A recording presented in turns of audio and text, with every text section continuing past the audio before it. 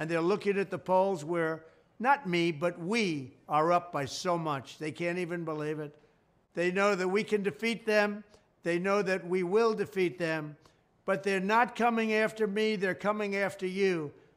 I'm just standing in their way, and I always will stand in their way. Donald Trump indicted by a vote of a grand jury in New York. That indictment legally is under seal. Donald Trump's lawyers have been notified that he is indicted, and the process plays out from here. This is the first time a grand jury or any prosecutorial process has indicted a former president.